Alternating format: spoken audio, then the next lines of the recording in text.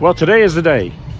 We are getting insulation put in this building today, and they are backing up the trailer over here, and they're going to get ready to get everything unloaded. So let's go inside and just show you what we got going on. We're going to be putting 2.5-inch insulation all across the top. We're going to be putting 2 inches all around the sides. We got to make sure they get above there really good, because that'll be a void if they don't. Up here on the ceiling, you notice I put these brackets on. These are going to be for my trolley system. And no, I didn't get pictures of that, or video of that rather, because the internet haters would be hating on me because, well, didn't want to give them a reason to hate on me. So I just didn't film that. Yeah, I would get some hate over that. But these guys are just about getting ready to go, so let's go figure out what's going on. They've got their own generator. That thing's kind of loud.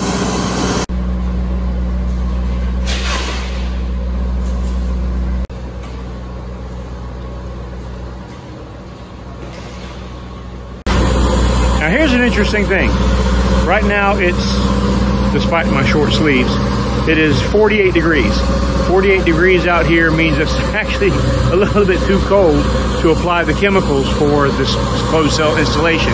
So what they've got to do, they've got to warm the temperature of their mix-up so that it'll be warm enough to actually work properly.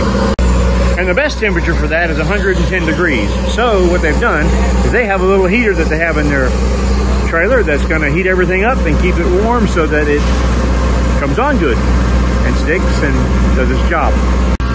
And in case you're not familiar, spray foam is like a two-part mix, and they come through the nozzle, and as they mix on the end, it creates a chemical reaction and it expands. So they put on a little thin foam, little thin layer of foam, and it'll expand out to the required thickness. Of course, to make everything good, they're going to tape everything up. We're going to be putting plastic over all the windows, all the stuff where we don't want foam to get on.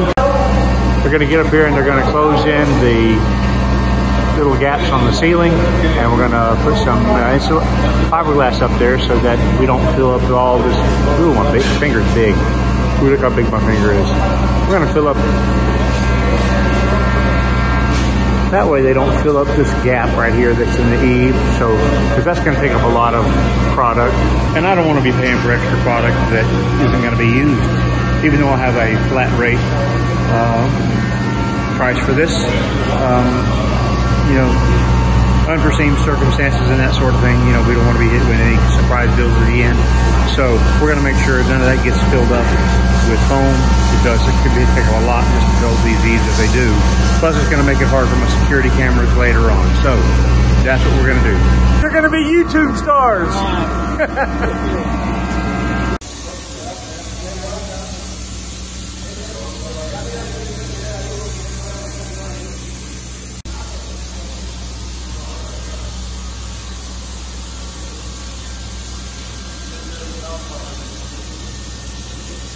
One of the things we did is put this little foam and seal up all these spots so it doesn't go out and go outside the house. There again, we're just going to fill up all these spots so the foam doesn't go outside the building and it stays all inside and you get a good air seal. So everything is taped up and sealed. They'll be filling this wall with 2 inches. They'll be filling the ceiling up there with 2.5. And that way, you know, you get a good finish.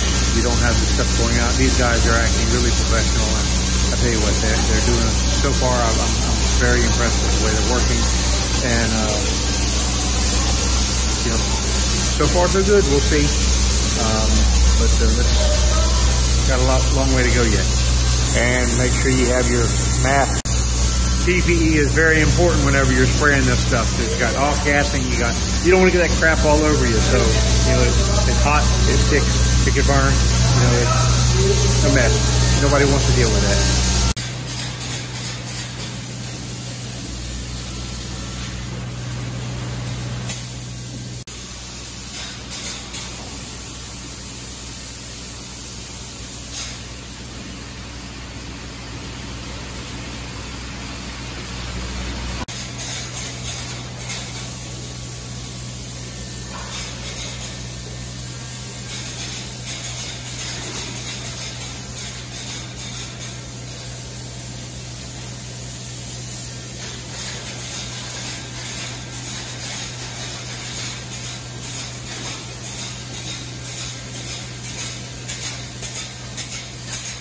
And now here they're greasing up the faces of the metal so that the foam doesn't stick to the face of the metal, so that when we come in here, the foam will just peel right off the face of the metal. And now I'm gonna just leave it with them because that stuff has got an awful smell, and you know, it's like, don't wanna deal with that. I don't wanna get that mess on me. They got everything covered up in there. I'm gonna let them deal with it. They're the professionals. Not me.